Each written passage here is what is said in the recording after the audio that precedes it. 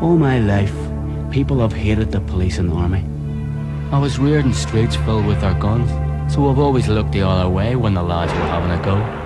Who cares, I thought. And when something really rough happened, I'd just train harder to forget it. Anything for a quiet life, see? But where's it got me? What have these hard men done for me? They've left me with no job and no hope. They've wrecked where I live. They've hijacked our cars, fed off our backs. And when I saw their kind of justice, I thought, there's gotta be something better than this. So I made up my mind. I want the hoods off my back. I phoned that confidential telephone number and told them what I know. You see, I want a decent future, and that's not gonna happen while these heroes are screwing it up for everybody.